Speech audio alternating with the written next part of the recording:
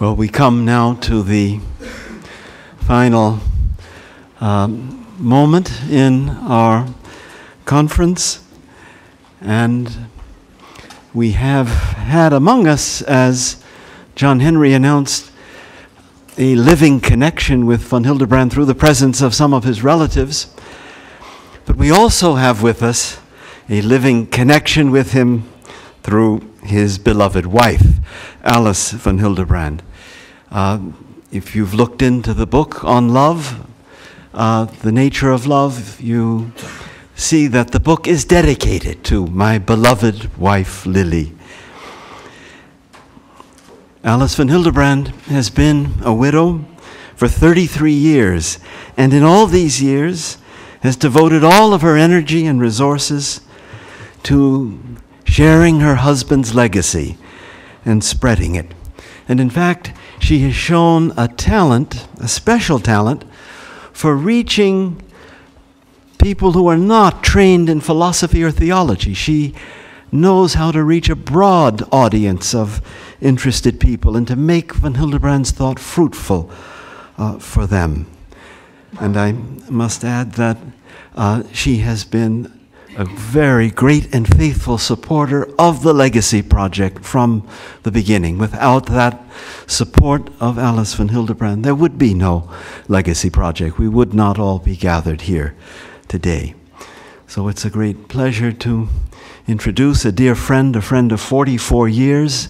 I met Alice von Hildebrand on the same day that I met Dietrich von Hildebrand 44 years ago, and so I introduce here a dear friend, a great woman of faith, and the widow and wife of Dietrich von Hildebrand. So I ask you now to give us your presentation.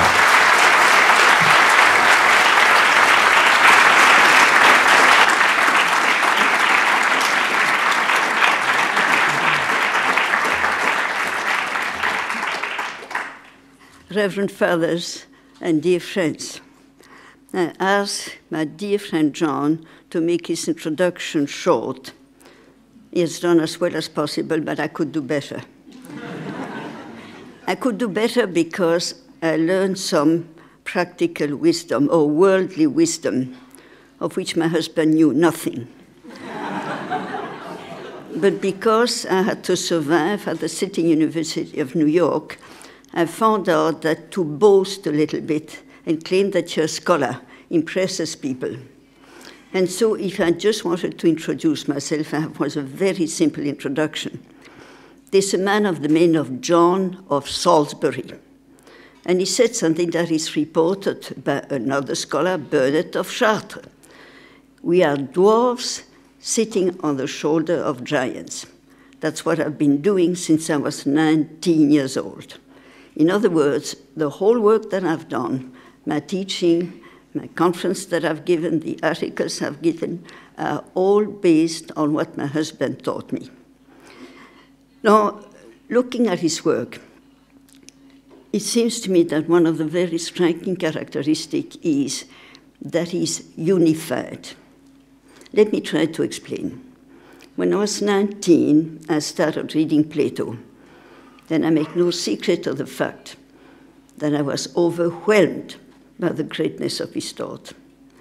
For example, he tells us that one of the purposes of education is to unify the child in the good. And he adds that we are split personalities and we need to be unified. We need to be unified in the truth. And this, it seems to me that as far as I can judge, what is so remarkable about the thought of my husband is that there is unity, whether he turned to his metaphysics, his epistemology, ethics, aesthetics, social philosophy, political philosophy, there is a line of continuity, which is not to be found in very many philosophers. Well, let me begin at the beginning.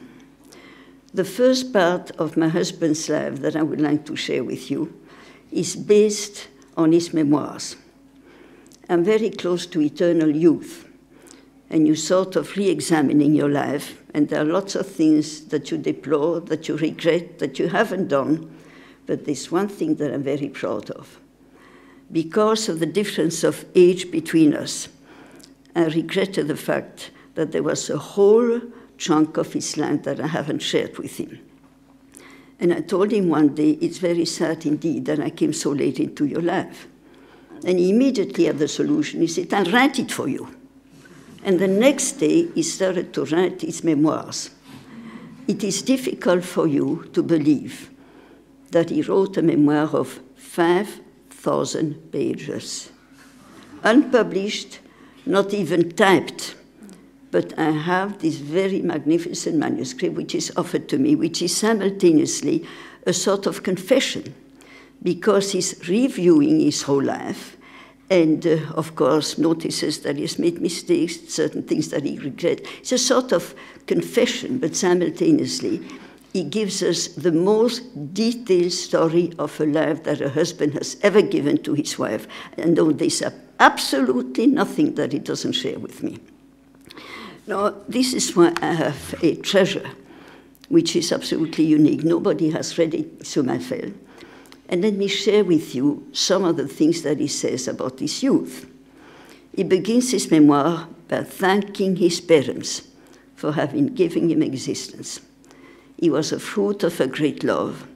He lived in ideal circumstances. You know, to be born in Florence is not bad. To be raised by parents who loved him, preceded by 5 sisters, extraordinary women. I have the privilege of knowing 4 of them, in an incredibly beautiful house, a monastery of the Franciscan of the 16th century that was secularized by Napoleon and bought for his father, by his father, late in the 19th century, with a magnificent campo commanding the view of Florence, which is absolutely unique. He was the youngest of a family of 6, preceded by 5 sisters. And one of the first blessings of his life was that already as a child, he discovered through his mother and his lovely 5 sisters the beauty of femininity. This is a grace that he appreciated to the very end of his life. His first picture of a woman was something noble and generous, sweet, gentle, and so on and so on.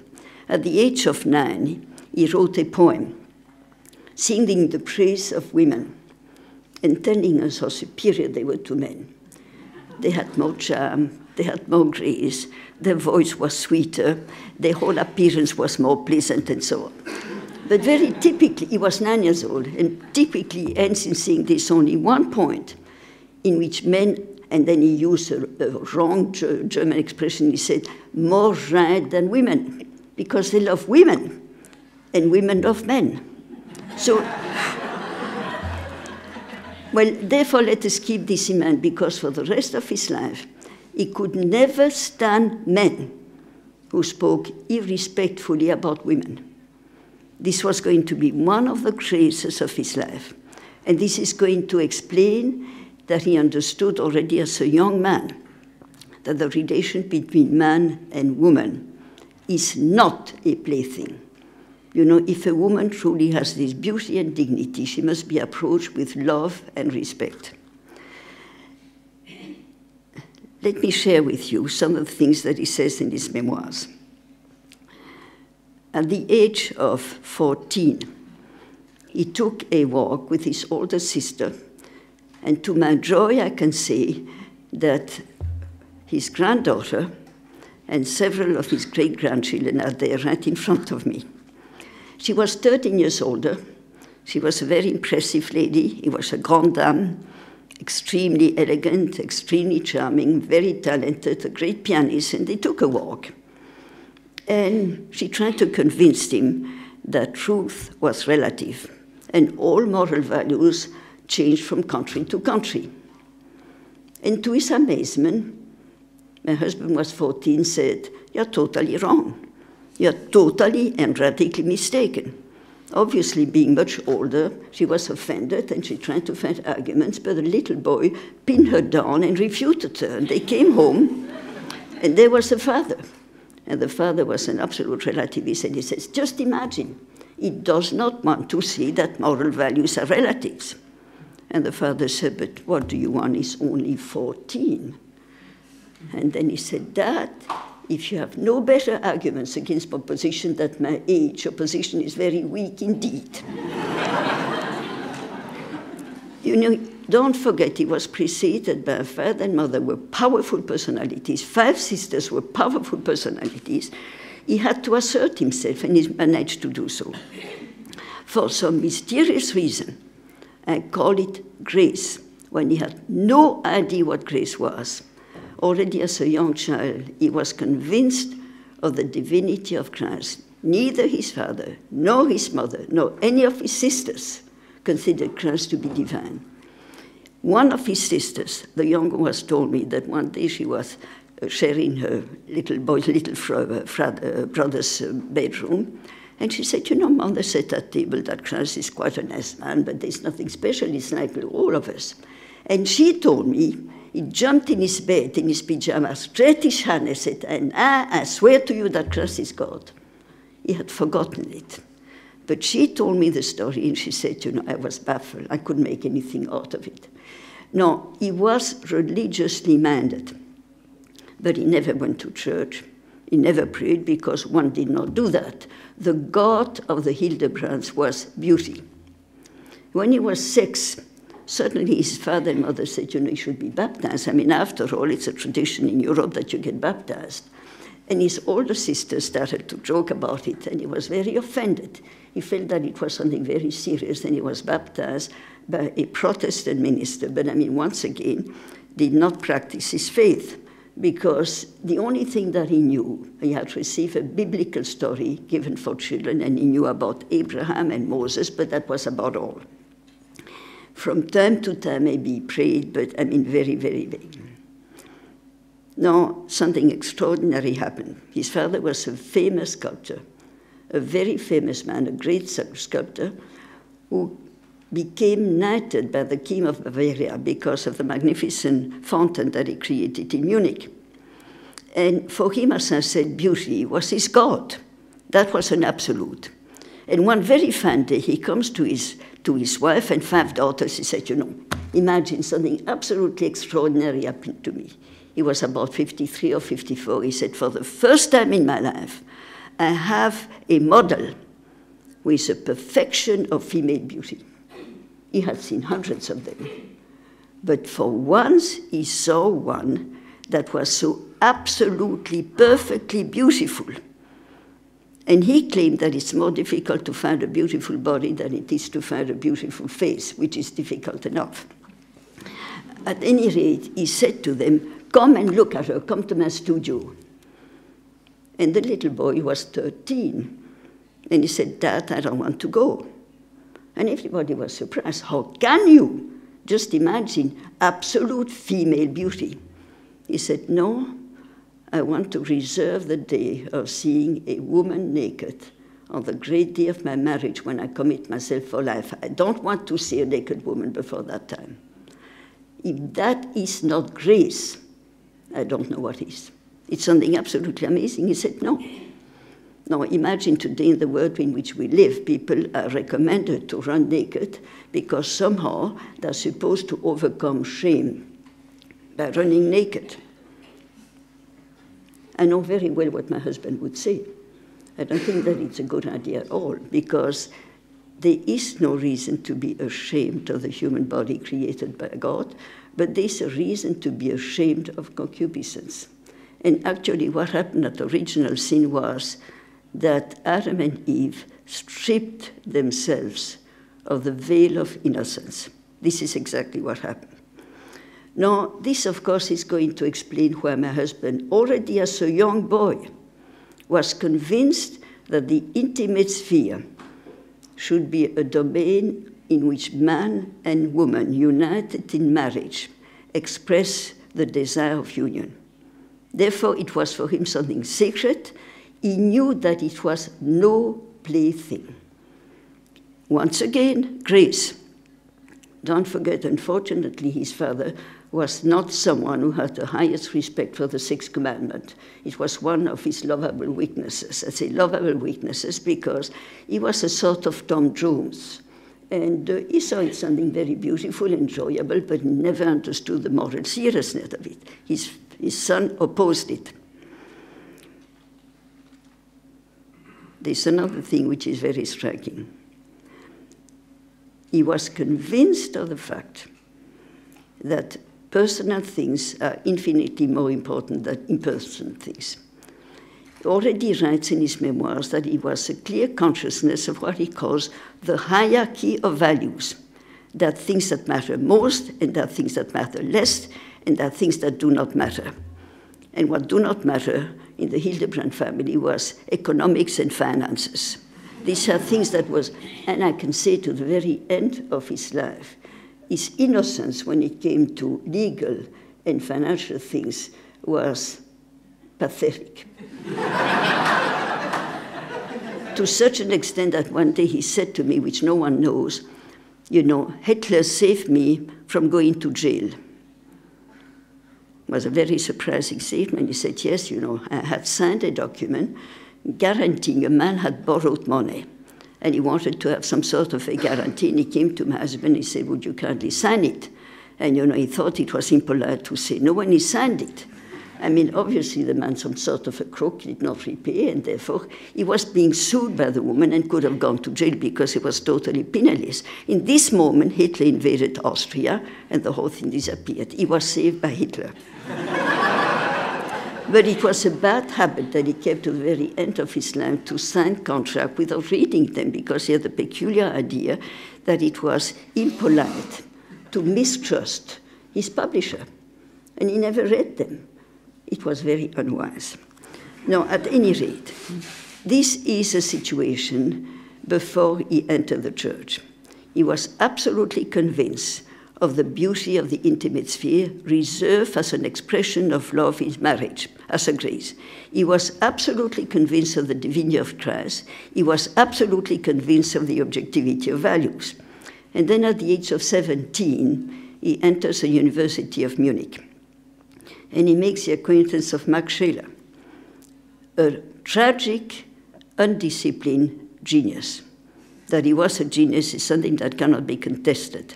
That he was totally undisciplined is just as true.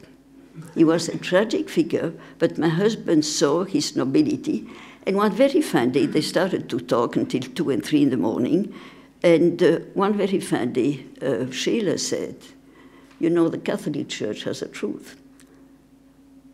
And the young man was absolutely amazed. Catholic Church has a truth. He has lived in Italy for years. He had gone to innumerable churches because of the beauty, the paintings or the sculpture, whatever, the statues.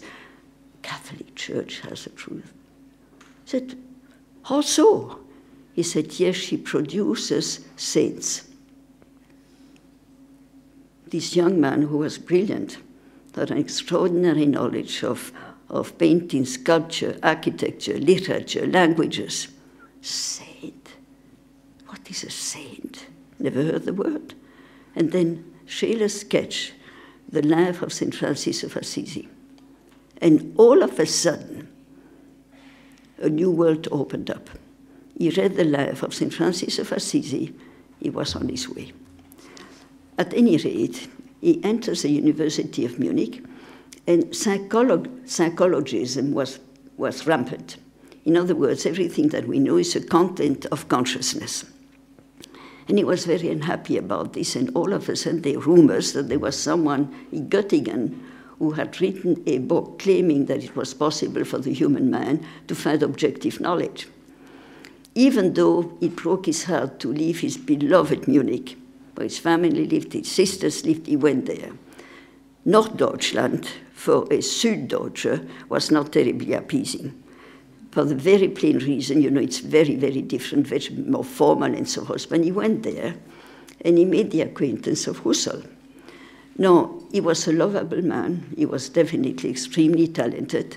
He was not a good professor. He mumbled, and he went on. But he had an assistant, a young man of the name of Adolf Reinach, who was a superb teacher. And he was the first one who truly gave my husband a formal philosophical formation for which he remained grateful for the rest of his life. Now, phenomenology is a very unfortunate word.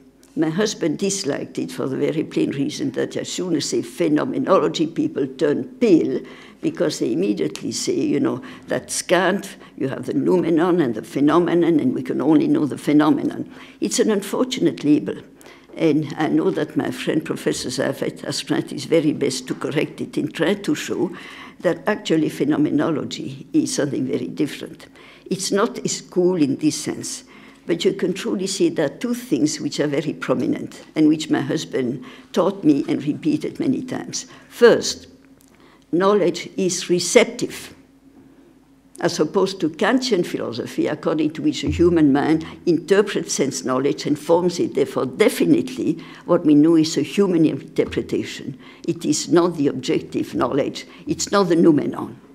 No, it is very surprising that Kant knows that there is a noumenon, is everything that we produce is a phenomenon. But I mean, that's a problem that Kant has and which is not my problem.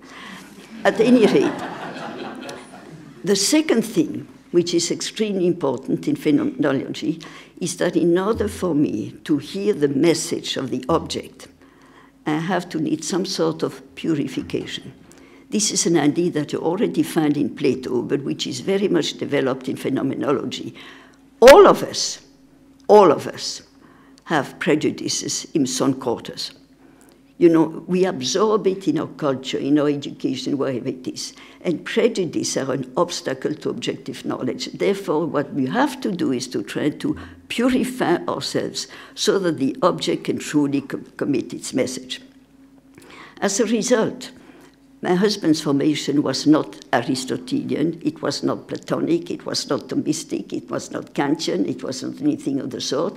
It was just a sort of approach to knowledge that was capable of giving us authentic knowledge if you truly live up to it. He was not a scholar. You're very, very wrong if you approach him as a sort of scholar. He was not, he never claimed to be, and as far as I know, Cardinal Newman never made the claim of being a scholar. He was not a theologian. Who was he? He was a man who had received an extraordinary talent to love and pursue truth, but whose mind has been partially blinded by original sin, as all of us are. What is the difference between Catholicism and Protestant and Calvinist? It's very simple. According to the Calvinists, we are hopelessly rotten.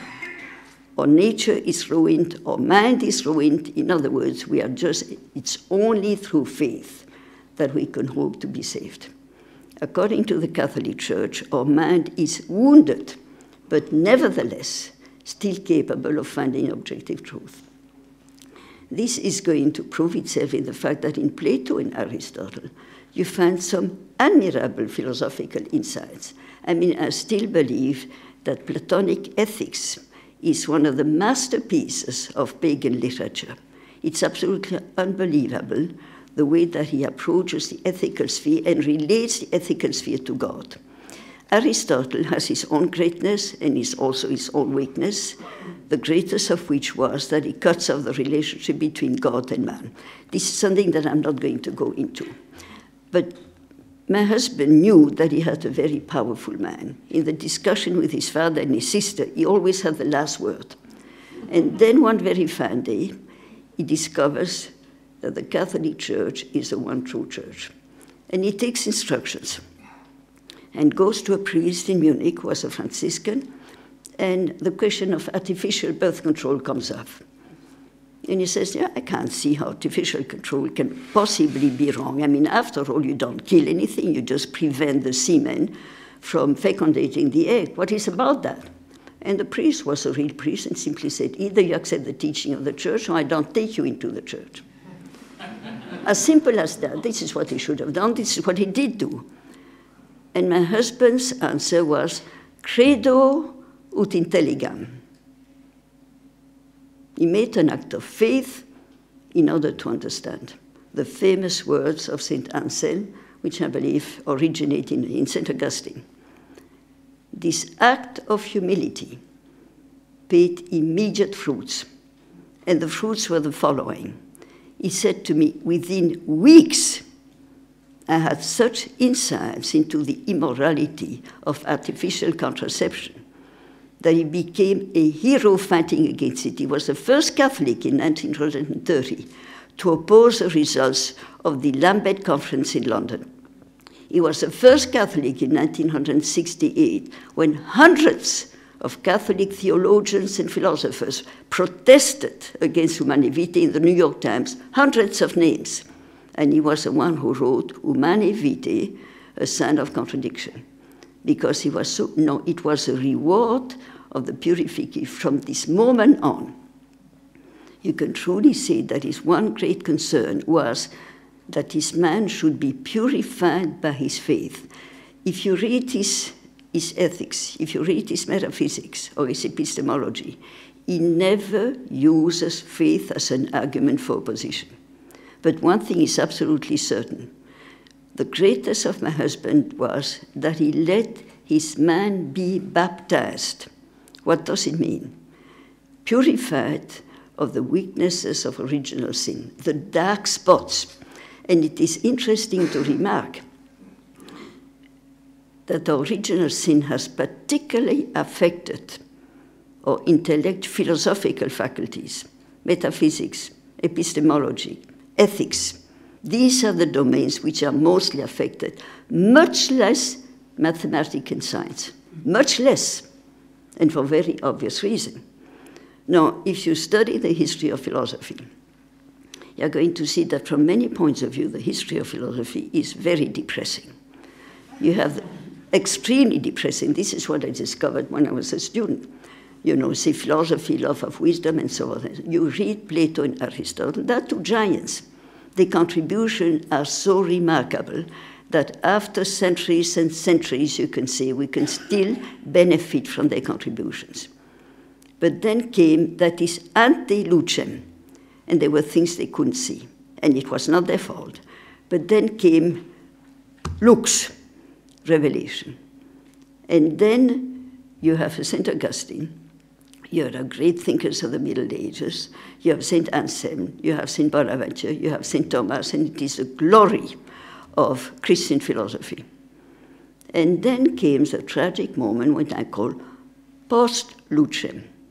And this starts in modern philosophy.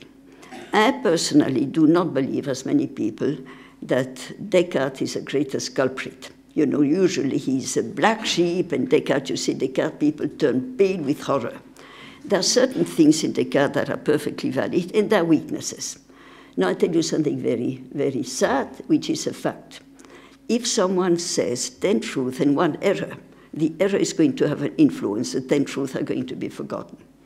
Very much as if a person is sick, he can make other people sick. If you are healthy, other people are not going to catch your health.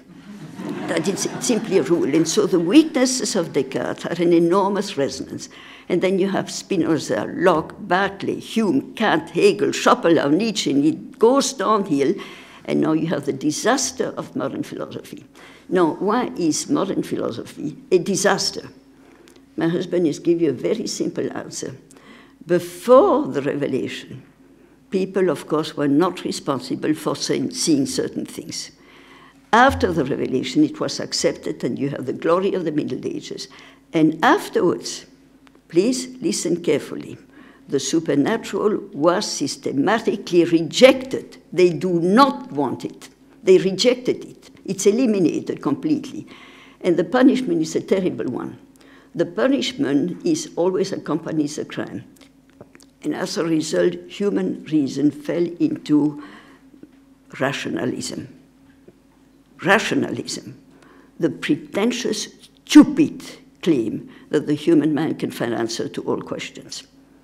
Ridiculous claim. And the very moment that you fall into this abyss, it's going to lead to idealism, to subjectivism, to empiricism, to the nonsense that have developed, to such an extent that I can only say from the 17th century until the 20th century, philosophy has been a disaster. Of course, there is a great Cardinal Newman. Of course, you find magnificent insights in Kierkegaard. But all in all, it is a disaster. It is poison. And the tragedy is that sometimes people who is totally off can say something to the point. You know, when they're absent-minded, all of a sudden they can say something which is valid. You take an example, which is Nietzsche. He says terrible things, and all of a sudden he's absent-minded, or I don't know what happens to him, but he says something which is valid. This misleads people, and therefore you've got to realize what is typical of today is that our reason has the arrogance of believing that it can solve all questions. Now, it is interesting to remark that the very moment that the supernatural is systematically rejected, reason becomes sick. According to me, my interpretation of it is that human reason, as it is practiced today by atheists, has MS, meaning to say sick. How do you say MS? What? Multiple sclerosis. Yes, multiple sclerosis. And this is what is happening in the modern world. And this is why you have atheists and so on. This type of concentrated nonsense, which sells well because it has the appearance of truth. Science is not affected to the same extent. And this is why you see the decline of philosophy, the tragedy of philosophy in the 17th, 18th, 19th century, and simultaneously the development of science. And as a result, people believe science is going to give us all answers. Why is our mathematical mind, why is our scientific mind less affected than our metaphysical or ethical mind? It's very simple, because science doesn't tell you how to live. Science is something magnificent. You discover the stars, you discover the beauty of the human eye, you discover all sorts of magnificent things. And then you discover that it gives you power. And this power is technology.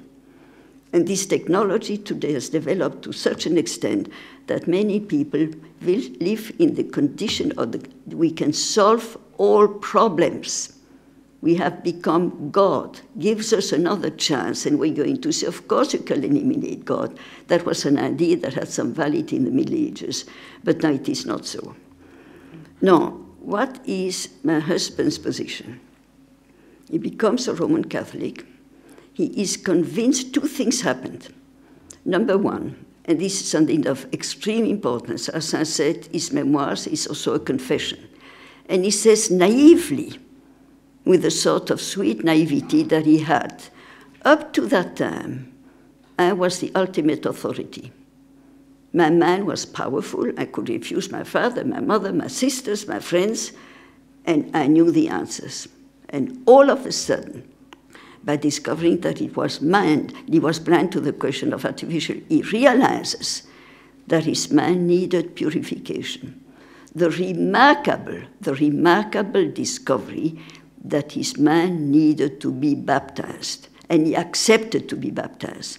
The second thing is that he was absolutely convinced, because ever since he was a young boy, he was convinced the greatest thing in life was love. He had it when he was 5, 6, 7.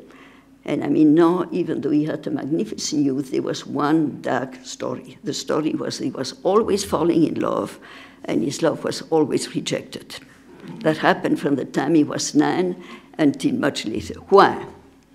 Because he could only fall in love with girls that were 7, 8, 9 years older than he. Because he found girls of his age, they didn't know Homer, they hadn't read Shakespeare, they knew nothing about, and they found them boring. But I mean, girls that were 17 or 18 or 19 and so on, and so he fell in love. He had all sorts of Beatrice or all sorts of Dulcinea around his way. And then he would bring them flowers, and he would bring them beautiful book bound in leather. He always came with and so. And he sort of course they were pleased. You're 19 or so, and then this young boy of 11 comes with his best suit and a bouquet of flowers. They loved it. But he lived in the illusion that possibly the love could be reciprocated. And it wasn't, which is not very surprising. And one very fine day, he found out that the Beatrice, who seemed to be the fulfillment of all his desire, was engaged. And it was a terrible blow. And he ran to the grandmother of Guki, who is sitting there, sobbing, and said, Nini, she's engaged. I have no more chance. And she said to him, but you know, she was much too old for you, and you were not ready to get married anyway. What does he answer? Nini, I don't need you to know that. I'm not ready to be married, but I'm ready to love. That was, from the very time it was on, he knew that was the most important and greatest thing. But the moment that he became a Catholic, he made an amazing discovery. He was this great lover, falling in love, seeing the beauty of Dulcinea, praising her, singing her. So, and he discovered the tragedy of unbaptized love. If you read his book on love, you're going to see he realizes human love, which is not baptized, has an element of tragedy. Why? It longs for eternity, and we are finite. It longs for infinity, and we are terribly limited. It longs for perfection, and you realize more and more the imperfection. The tragic thing in human life, that sometimes we make the worst mistakes towards the people that we love, and we don't even realize it. And therefore, what happens the very moment that he entered the church, he realized love must be baptized. It is only when it is baptized that can reach its true, complete fulfillment. Now, as I told you, phenomenology did not dictate what he had to think. It was simply an approach to life. Let the object reveal itself and purify your mind, eliminate prejudices. This is why he approached Aristotle or Plato or whoever with a sort of new approach. I went to very good Catholic schools. One of the things that my father tried to do is to give us the very best possible Catholic education. And by the time I was a little child, of course, I knew about Aristotle, and I knew about the four causes, and I knew about the unmoved mover, and I knew about the unmoved mover and the four causes and the efficient cause and the rest of it.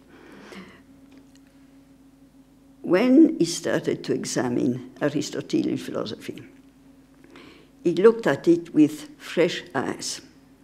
In other words, I was taught all this when I was in grammar school, and I sort of accepted it. For example, the idea that man is a rational animal.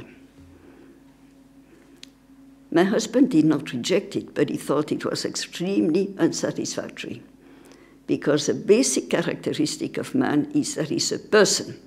And this is stated very clearly in the Bible. Let us make man to our image and likeness, which means to say, I'm going to create a person. The angels are persons, human beings are persons, but the difficulty with man, which is a tremendous difficulty, is that we are so complex that this person is incarnated in a body. Now, between original sin, the relationship between body and soul was a very harmonious one. After original sin, the body resented the fact that he had to be personalized. And to mean personalized means every single physical activity has to have the seal of the spirit. And this was something that became very difficult after original sin, because our animal body started revolting and making claims of its own. The problem is still more complicated because God created man male and female. English is a marvelous language. It's unbelievably rich. The poetry of English language is unique, but philosophically speaking, I don't think that it's a very good language. I think it has certain weaknesses. For example, in German you have the word Leib, referring to a human body, as opposed to Körper, refers to animal. Now, this is something which is very important, because our body is not an animal body. It is a body of a person, and therefore must live up to the demands of personhood. English is also unsatisfactory because it doesn't make, to my mind, a satisfactory difference between shame and what the French call pudeur. There is no such word in English. You try desperately to correct it, and you can't do it. And shame is usually associated with something that we are ashamed of, whereas pudeur is a response for something which is noble, great, beautiful and calls for a certain awe. It calls for covering because it is something that calls for awe, for respect. You turn to my husband's approach to Aristotle's ethics. Once again, when I was in high school, I knew perfectly well, virtue is a good habit. Well, I mean, there's something that can be said in defense of it. There's only one difficulty, that the word habit is usually associated with things that we do by repetition, and then we are so used to it. I mean, for example, no, I left the United States a week ago. I'm not quite convinced that I locked my door. And suddenly you wake up during the night and say, for goodness sake, did I lock my door? I have no recollection of doing it. I was tired, I was rushed. Most probably I did because I've done so 100,000 times. And then I do so by habit. You do certain things and you don't know that you do it because you've done it so many times. For my husband, obviously, the very moment that you speak of virtue, you speak of a state of alertness. I mean, that if I'm generous and I don't know that I'm generous, well, it's a little bit worrisome. I must be conscious of the fact that I'm responding to a call of a value, that this is what God expects me to do. And therefore, he offers a new definition of virtue as it's a new word that he introduces, super-actual attitude towards the good. In other words, that my response to justice or my response to whatever it is something which is so imprinted in my soul that whether I actualize it or not is fully there. This is something which is going to apply to love. When I love a person, I don't love the person just when I see him.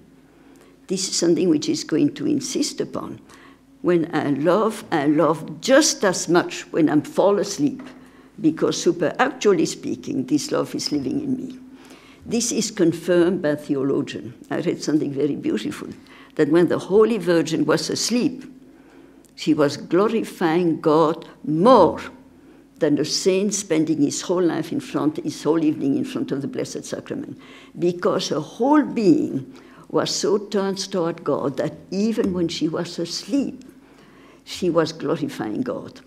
Therefore, it's a sort of extremely important contribution that he makes. Now, as I told you, one of the things which is most deplorable in the history of philosophy, very depressing, is a lack of unity in a person's thought. Take, for example, someone like Aristotle, this gigantic man, this genius, who was one of the greatest genius of all times, and all of a sudden he tells us that God has produced the world eternally, but he doesn't know that he has produced it because otherwise it would affect his perfection. In other words, he creates an abyss between God and man. Can you conceive that a man of such greatness makes such a blunder? Particularly after Plato, who sees that there is a relationship between God and man, that God exercises providence over men, that gods are pleased when we behave morally well. There's a sentence where he says, the gods are pleased when you honor your mother. This is something that Plato sees. Therefore, all of a sudden you have a shock and a disappointment. You take Plato, probably one of the greatest geniuses of all times, who is going to create the highest realities, a world of ideas. In other words, it's not personal. He places ideas as being the supreme reality. Well, St. Augustine, being a Christian, immediately realizes this is a tragic defect, and as a result places the world of ideas in God. And God, the person, the infinitely personal God, is the fullness of perfection. Throughout the history of philosophy, you're going to find out that there can be a lack of unity between what a person writes at one point and when he points at another point. It can be simply because he's written a great deal, and after 30 years he's forgotten what he wrote 30 years before. This is why it is so difficult to interpret philosophers. They say one thing here and they say another thing there, and how do you bring it together? The very, very cynical Jonathan Swift wrote in Gulliver's Travel that, in the third book, that Gulliver comes to the country of the mathematicians. And these men are geniuses, amazing geniuses, that one particular point, by means of geometrical formulas, they can call people back to life. And of course, Gulliver is tremendously impressed, and they come to him and say, I mean, who is the person that you would like to call back to? He says, Aristotle. And they start scribbling and scribbling. All of a sudden, a very impressive man with a long gown comes into the room. And they say, that's Aristotle. And he's followed by a huge crowd. And Gulliver says, who are they? And the mathematician says, well, they're his commentators. But he says, but he knew none of them. Why? Because it's very, very difficult to interpret someone, because there's not always harmony between all his arguments. I mean, who is the real interpreter of Aristotle? Is it Avicenna? Is it Averroes? Is it Thomas Aquinas? Is it Zeig of Brabant? And today they're still fighting. You know, we have to go to the other side, and then we'll find out, and then it loses any interest. Because in this very moment, I don't care. No, I just want to show to you that it is absolutely surprising, the lack of unity, the lack that you find in philosophers. You find very, very few would have truly harmonized. And it seems to me, as far as I can tell, that one of the things that impressed me so much about my husband, if you turn to his metaphysics, his epistemology, the 6 books of his ethics, 3 of which are not translated as yet into English, to my great grief and sorrow. You turn to his aesthetics. You turn to his political philosophy, his social philosophy. There is a perfect line of continuity. You can predict, so to speak, what he's going to do. Not let us apply this to his life.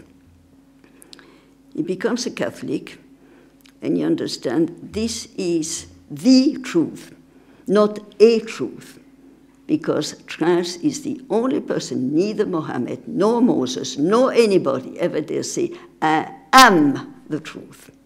Now, according to him, a truth is available to man. He can't communicate or see a truth.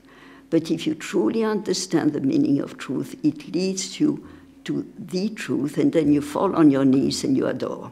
This is what I've seen in the magnificent conversions that I experienced in Hunter again and again. You discover that truth is objective, it leads you to Christ, and you fall on your knees. Now, he converts. He becomes professor at the University of Munich. And he certainly enters into the world in which he discovers to be head doctor is the supreme greatness. And all the rest is quite of secondary. No, he was a sweet revolutionary in the sense that he detested certain things and he was going to oppose it. And so he made a point of always giving preference to his students when they went through a door. You know, in Europe it's much more formal and you let the more. And one of his colleagues came along and said, what are you doing? You let your students get ahead of you. And he said, well, they're priests. Yes, but they have no doctorate. That's so typical. I mean, just imagine to consider that to have a PhD is more important than to be a priest. No, in other words, mistake number 1, that he was proclaiming that he did not consider that a PhD was the highest dignity that could be given to a human being. And then comes German nationalism. You know, the defeat in 1918 was a terrible thing for the German pride. Deutschland über alles. And there was some sort of reaction of such violence, which led to Hitler, because Hitler sort of promised, I'll go back to the greatness of the German people. No, for my husband, Deutschland über alles didn't make any sense at all. He was a patriot. He loved Germany. I mean, after all, Germany is a country that has given us the most beautiful and sublime music. And music was absolutely crucial in his life from the time he was a child. He loved it. But nationalism, and simply say Deutschland über alles, my country, is something that he could not accept as a practicing Roman Catholic. And he made this perfectly clear, made himself as unpopular with his colleagues as he can. One of his friends said to him, you know, you're trying everything possible to ruin your career. And he succeeded, because his career was a disaster. And then Hitler comes to power. He goes home and he says to his wife, we are leaving the country. I cannot stay for 24 hours in a country headed by a criminal. Packs one suitcase and leaves for Florence, where his sisters was living. And there's a very point, it was for him very, very hard. He loved Munich. His sisters lived his music, his friends in music. He loved his work at the university, his contact with the students. And he says something which is very touching. He lived in this beautiful house built by his father, and he went from room to say goodbye. He knew he was leaving. He came to Florence, lost everything, couldn't take any money, and he stayed at the house of his sister. It was a huge convent, plenty of room for them, and he stayed there until he found out that Dollfuss was the only politician in Europa who was clear-headed. He went to Vienna and offered his services, and Dollfuss, who was a profound Catholic, a convinced Catholic, convinced that Hitler was an antichrist, helped him to found and finance a magazine to oppose Nazism and communism, because many people became Nazis because they hated communism, and they became communists because they hated Nazis. And he said, no, they are twin brothers in error. A few months later, Dollfuss was assassinated. And in this very moment, you had another chancellor who was a good man, wanted peaceful coexistence. Peaceful coexistence between Germany and Austria, made one compromise after the other, did not support the magazine. And as a result, my husband had to do fundraising for which he was the least gifted person in the world. He suffered day after day after day. He couldn't pay his bills and difficulties of all sorts. Dollfuss had promised a professorship at the university. He had written many important books. The protest was so violent that when he was supposed to give his first lecture, Dollfuss Schuschnigg immediately, it was wiser to give him a professor of assistant professor, not professor. Nevertheless, there was a manifestation. The students came with pick and sticks. The grandfather of John Henry was among them. And then afterwards he converted and came to my husband and knelt in front of him and begged him for apology. He had to enter the audience room protected by 48 policemen armed to the teeth. Otherwise, he could not have given the lecture. Well, he continued to do so. The faculty was Nazi. When they entered the faculty room, they turned their back, refused to give him their hand. He was treated abominably, and as a result, his life was extremely difficult, but he said, it is a cross I have to carry, and he fought. Hitler invaded Austria because there was going to be a referendum, and it might be that the anti-Nazi would have won, and so Hitler invaded. He left his apartment at 9 o'clock in the evening, took the last train to Czechoslovakia. 4 hours later, 4 Gestapo came to arrest him because his name was the first one on the name of a government to be arrested. He had a Swiss passport because, thank God, his grandfather was a revolutionary. He left Germany, was condemned to death, escaped in Switzerland, and became famous because he was a professor of economics, became professor in Bern and then in Zurich. And then he inherited the Swiss citizenship, which, like baptism, cannot be lost. And as a result, I happen to be a Swiss citizen. They call me Papierschweizerin, but I mean I am entitled to the Swiss citizenship because my husband was The Germans did not know that he was using his Swiss passport. He passed the border, and 5 hours later on, there was a warrant of arrest of all the borders with his photograph and the one of his wife. He had escaped to Czechoslovakia. From there, went to Hungary. From there to Yugoslavia. Now then, Italy, and landed in Switzerland. Not one penny. He lived from the charity of Swiss Catholics. And one day I recall I said to him, isn't it hard for you after the beautiful life that you have lived in Florence and in Munich?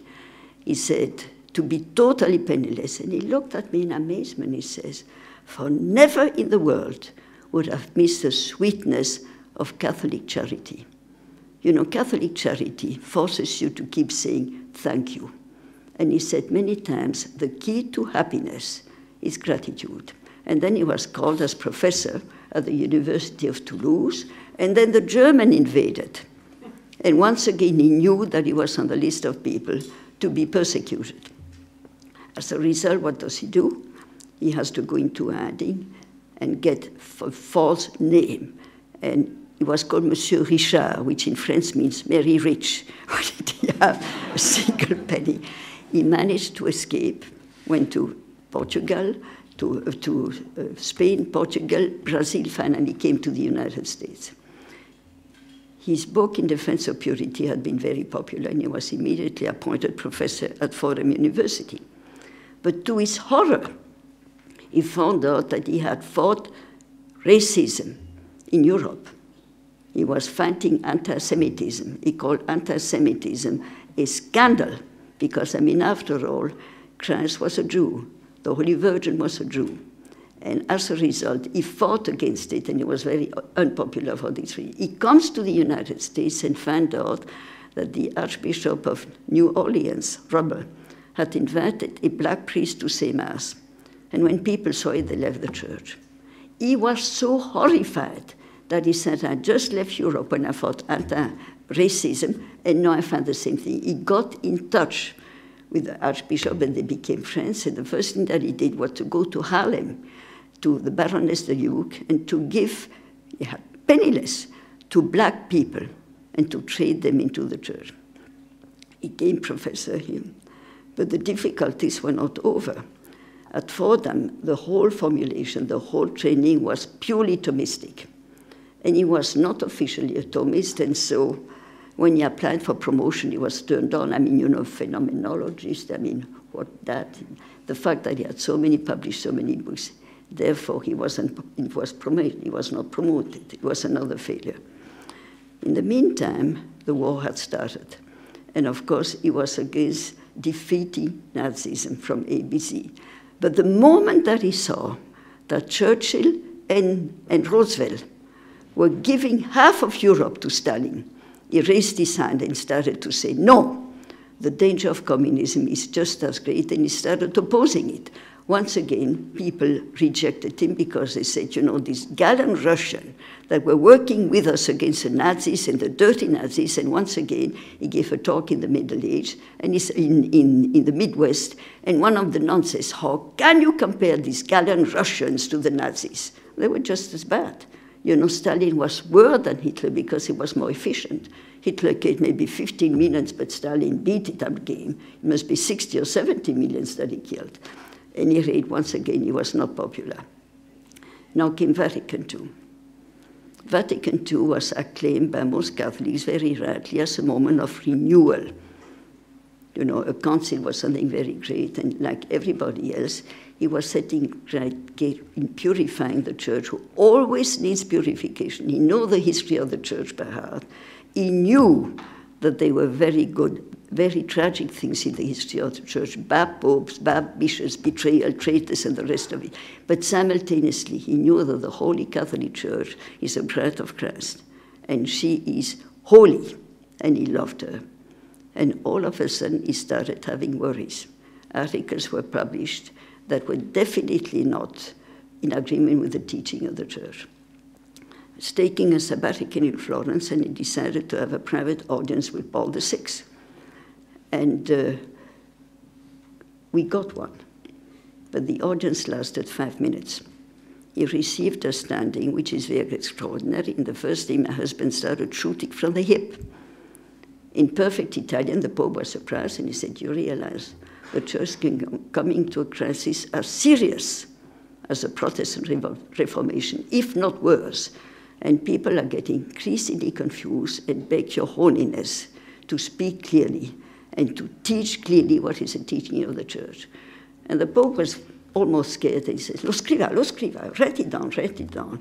And my husband insisted. He pushed him against the wall practically and kept repeating. And the Pope turned to me and said, please pray for me, an expression of, all right. Went back to Florence. For 5 weeks, he wrote a long article, sort of explaining this has to be changed, and this has to be changed because of the sinfulness of man. But what is not to be changed is one iota of the church doctrine and moral. We went to Germany when we had a retreat with a group of Benedictine persons and read the document. And people thought it was very impressive, and I translated it into French because Paul VI didn't know German. And it was officially presented to him. And then what happened was, we went back to the United States. I took back my job at Hunter, and silence, and for four months silence. And then I pick up the mail, and there's Città del Vaticano. And I bring the book, letter to my husband, and it was not written by Paul VI, but a secretary thanking him for his document, read very carefully. But basically it was saying very little. Then the uncle of Cookie, who is here, became German ambassador of the Holy See. And he brought his credentials to the Pope in April '66. And what he did do was to say, I bring you the respectful regards of my uncle Dietrich von Hildebrand. Now, because my husband only had sisters, all his sisters married different names, and they didn't know there was a connection. And then the Pope said, well, you know, receive his document. It was, we read it very carefully, it was very impressive, but you know, era un po' duro.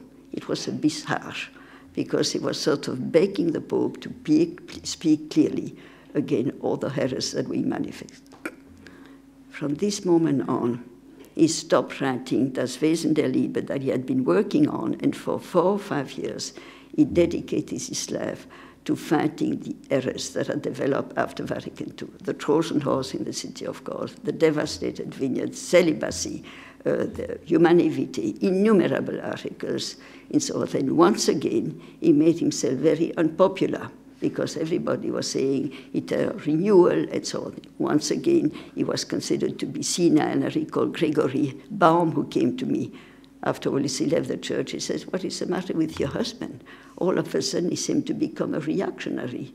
And I said, you misunderstood him from the very beginning. You know, his guideline is truth and not the spirit of the time. At any rate, then he went back to the Wesen der Liebe, and he completed it, and then gave talks in California, and they announced that Bertrand Russell had died, and praised him to the skies, one of the greatest thinkers of the time, and he wrote Principia Mathematica in so many months. And my husband went back to New Rochelle and said to me, you know, I feel like writing aesthetics. I think it is. He wrote 900 pages in 10 months. And afterwards, he still wrote a large book on ethics, which is the last volume. And then realizing that he said to me, I've tried for months to stay with you. I'm losing the battle. And then he wrote a meditation on death. And one little booklet on gratitude, saying to me, gratitude is the key to happiness. A few days before his death, he said to me, you know, I've tried my whole life long to live according to the hierarchy of values. And when he was actually dying, he started to speak Italian. And he said, io ero un leone, I was a lion. Adesso sono uno scricciolino. I'm a helpless little thing. But sai, mia anima ancora un leone. My soul is still a lion. This is why I call my biography of my husband The Soul of a Lion.